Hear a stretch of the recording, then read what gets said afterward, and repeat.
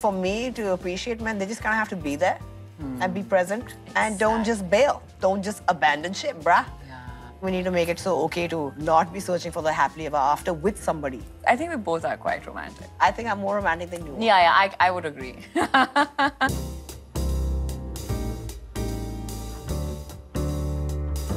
If there was something that you could change in pop culture, what would it be? You know, I think in most Hindi films, like especially Bollywood films, I would probably change the way... Nice shoes. I would probably change the way women are projected. You know how in your typical romantic films, the woman is constantly waiting for the hero to come and Make something happen. And salvage the situation, and she's waiting like a damsel in distress, and we're like, ooh, you know, I'm so... If there's a problem, women are the first people to go to, you know, get a solution. And it's exactly the opposite that you see in pop culture, and that's something that I find very problematic, and representation, honestly. There's one montage thing, we were shooting for a song, and he says, oh, you know, so it's 3 girls, we are walking in this like nice space, like a fort kind of space, and 3 men go and they just look at us and be like, you know, like that, and slightly borderline Eve tease, okay? And the director is like, oh, and then you guys like blush. And I was like, no, we're not gonna blush. We're gonna open our chappals and run behind them. And he just couldn't understand where we were coming from.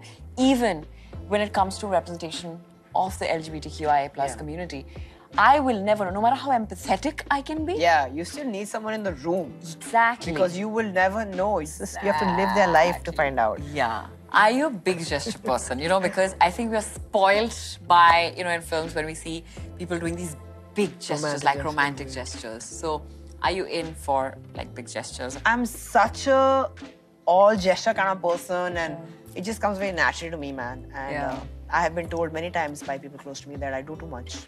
Yeah. And I'm like, you know what?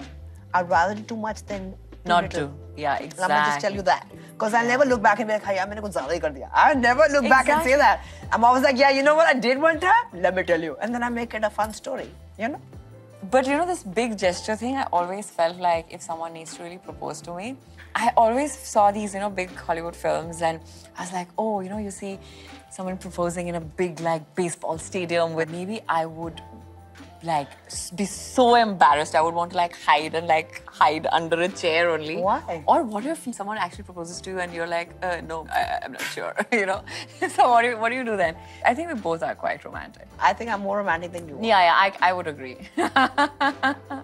Yeah, like, for instance, this one time I was finishing a shoot, and the weekend that I wrapped, I just booked myself a flight and I flew out. I literally flew 42 hours to spend like 36 hours, something like that. Yeah. But I just wanted to go see him and be like, hey man, how are you? You okay? And it wasn't like it wasn't out of like this romantic thing. It was just like, I just wanted to show him that, man, you call me, I'm gonna be there for you. Let me just show up for you, you know? I kind of, for me to appreciate men, they just kind of have to be there and be present and don't just bail. Don't just abandon ship, bruh.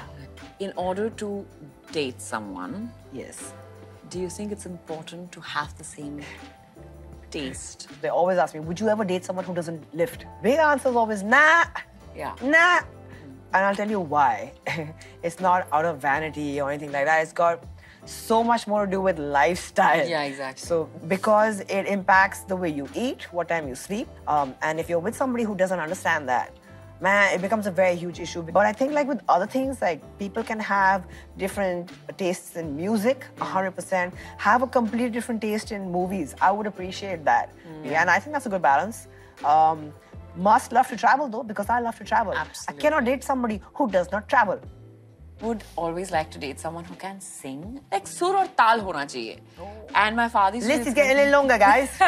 It's got a little longer. Yeah, so my father used to say he was a musician. He's like, never trust a boy who can't sing in tune. Hi, Bichara. And yeah. Yeah. You know, in films, how you see the man making the first move always. Do you think that in your life, you would leave it to the boys to make the first move, or you would also do it?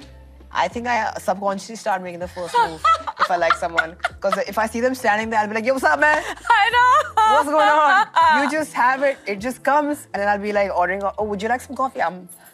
Because I'm thinking of them, not Right. there. They're just in your mind. And then the next time if I'm ordering coffee and they don't happen to be there, I'll be like, oh yeah, I remember they like this kind of coffee. Yeah, that's nice. So Then I'll sweet. smile to myself, be like, that's cool, that's cool. You know, like, it just happens so automatically. Don't you do that? I would like to believe I have not made the first move every time. Why? Not every time. You tend to do it quite often. Acha. No, because I think if you're vibing with someone, like if we It both just are happens, vibing, it just happens naturally. yeah, right. So you're not waiting for acha usko It's not bolne to pehle consciously acha, you know. like, yeah. If you sit around too long, you miss the bus, you know. Like it's gone, she's gone, you know. Which is why I really appreciate Bumble. Yeah. Low key, man, because I don't have to wait for somebody else to come and like check something. If I'm vibing somebody's profile, I'm like, all right, what's up? How's it going? And women I make the love that. first move. And I love that. Yeah. Because like I think it is about time that we get to make these choices actively. Yeah. I feel like even movies though now should start incorporating all this stuff that's happening in real life, all these changes that are happening. That shift is starting to take place where women are making the first move in their own lives, in their relationships, and I feel like I wish we were seeing that as well. Because I think that's so important. So the thing that annoys me the most in terms pop culture, stuff like that, is when we see the depiction of what according to them is an ideal couple. And I'm like, bro, yes, this isn't real life. Relationships Yeah, are really it gets complex. It's messy. not in just broad strokes. Maybe I will never have it, but I'm quite awestruck by couples who are really old and have lived a really long time together. So I used to have this neighbor, this uncle auntie, and they were married for 65 years. And I was just sitting with them and they were just telling me about their, how they met each other and stuff. I think that relationships and the way they're portrayed needs to drastically change because, and I also think we need to make it so okay to not be searching for the happily ever after with somebody. Your relationship between two people cannot be each other's worlds and that's it.